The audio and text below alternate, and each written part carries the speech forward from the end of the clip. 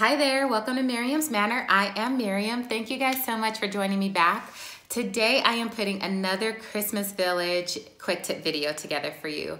So I have some new tips that I wanted to give to you all, but I also have received so many wonderful questions over the last several weeks that I wanted to address in this video to answer all of your questions, just in case you all might have the same question. And I also wanted to share some comments that I received from you all and share with the group so that we can all get feedback and incorporate that into our personal villages.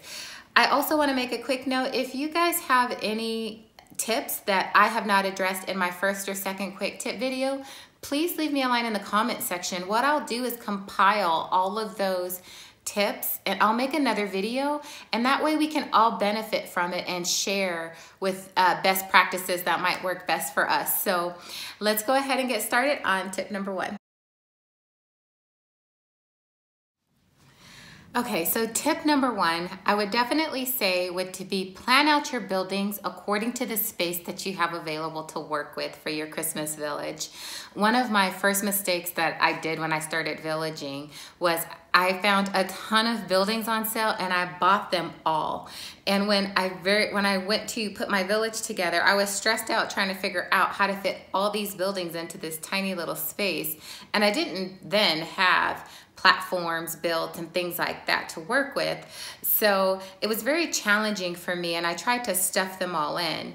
But in my opinion, the best villages are when you can actually set the scene for each building that you have. So if you're talking about a residential area, it's nice when you can actually leave room for a front yard, maybe a backyard, driveway, trees, roads, and things like that leading to and from the houses.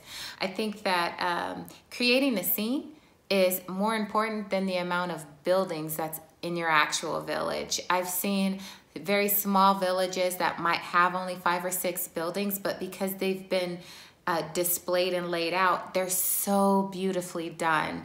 So that would be my first tip, is not necessarily getting caught up on the amount of buildings or the size that you're working with, but more so creating the scene for each building or house that you may have to display.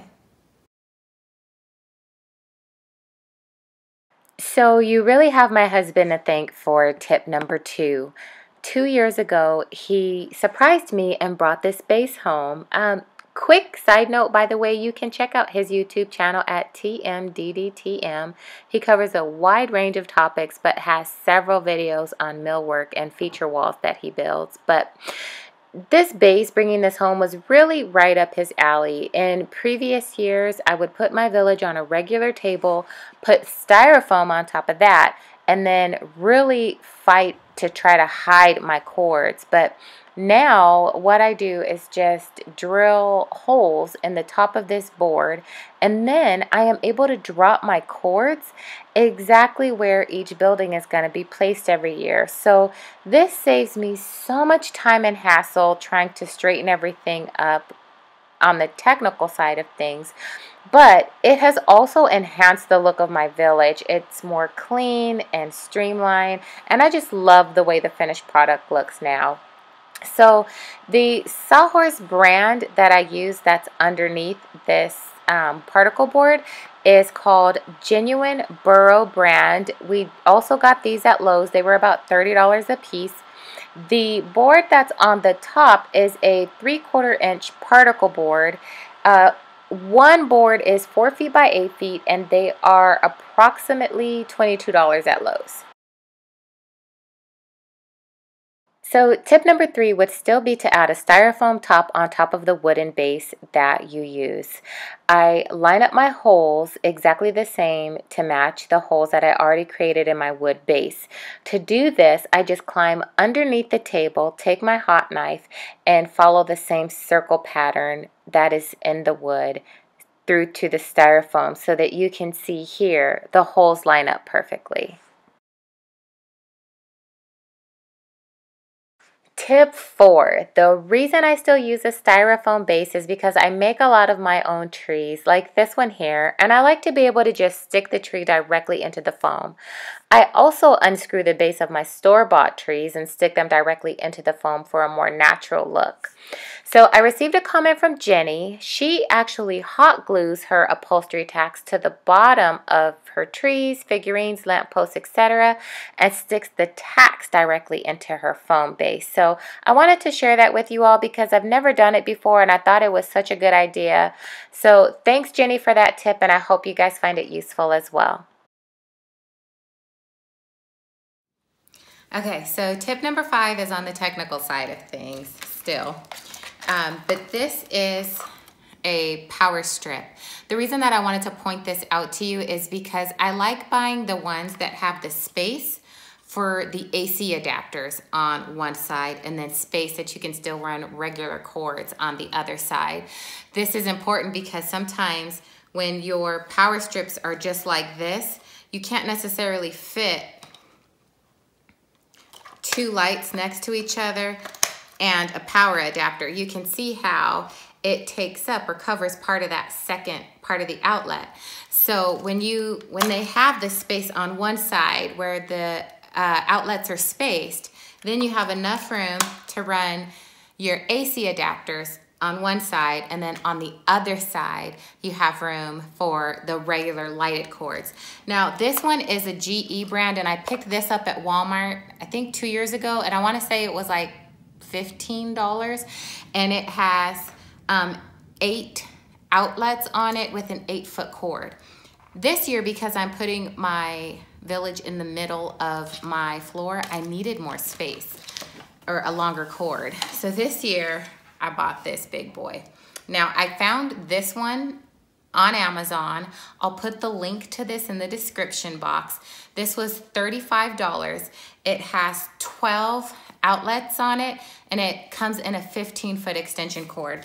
Now, you can see I've got plenty of room for every AC adapter, and the next outlet next to it will not be blocked, whether I have AC adapters and then the regular outlets for the lights. So this is going to really change the game for me this year because I will only need 2 of these to light my whole village instead of, I normally use 3 to 4 depending on the setup that I use every year. So this is really helping me out with my outlet space that I use every year.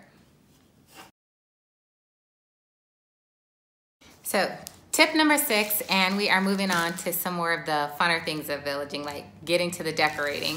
So this is the brand of snow that I use. I did receive a few comments on the snow. So it's the Buffalo Snow brand. I got this big bag at Walmart. This is the value size bag, and I got this for $5 at Walmart. They do sell the same brand of this at Michael's. It is a little bit more expensive at Michael's per bag, especially I did not see these giant size bags at Michael's. They had the regular size for $5, but this was at Walmart for $5 for the value size bag.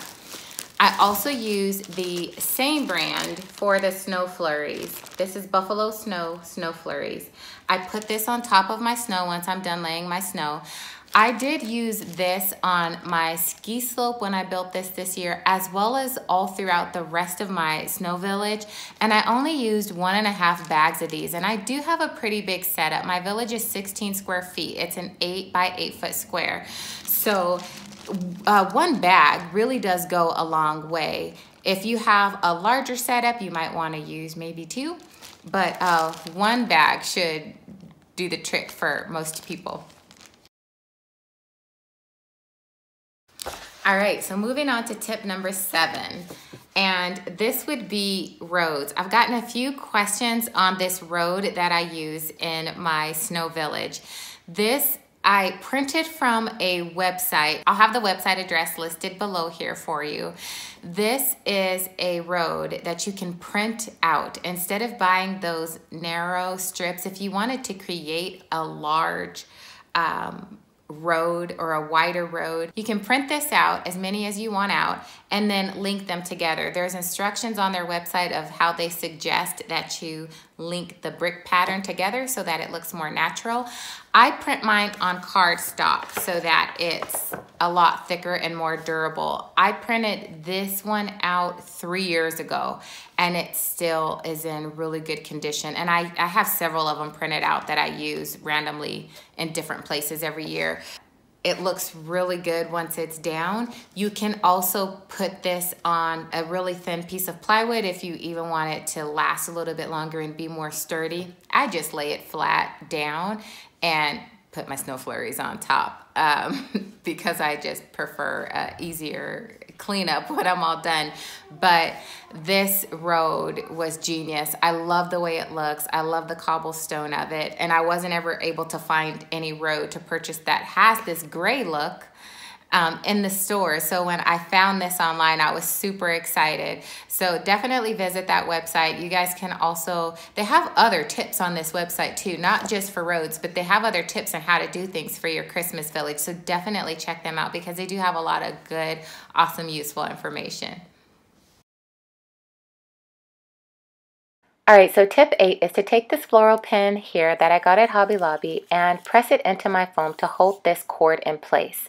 This cord is controlling my smaller objects like my spotlights, but you can also use this for your building cords as well. Okay, so tip 9 would be more for your base, but also for anything that you want to build for your ski village with the styrofoam. I have gotten a few questions on where do you get your foam? I actually just use the insulation foam that they sell at Lowe's. It's a 4 by 8 foot piece of styrofoam. It does have a coating on it that I just rip off, but it's the most amount of styrofoam for the cheapest price that I've been able to find anywhere. It's about $18 per sheet, and it's the insulation foam. So I will also have the link to that Lowe's website for the styrofoam in the description box if you're interested in purchasing that and using it for your snow village. One thing that I also do is I keep everyone on standby. My close friends and my family know that styrofoam is gold to me because I'm always building something. So if they get a large package or especially a furniture package, it always has styrofoam in it. So they save the styrofoam for me and either drop it off or I go pick it up. And I'll save it even in my garage sometimes for months before I get ready to build something. But that way, if I don't feel like buying styrofoam, I've got some already in my garage and I have a little section of styrofoam accumulating in my garage for all my builds. All right, so we're finally at the end. Tip number 10. Tip number 10 is to cover your base that you're working with, whether you use a tablecloth to put over your table, or if you've got a styrofoam base or a wood base that something like I'm working with. What I do is I picked up this fabric and it's like a fleece, but it looks so good and it looks like snow, and I just used my staple gun and I staple gun it to the front of my plywood that I use for my base, and then I just cover that with a little bit of snow over it.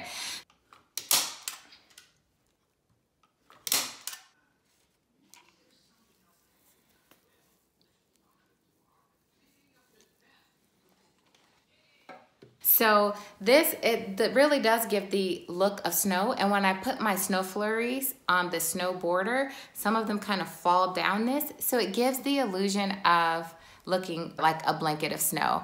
So I found this at Joann's Fabrics.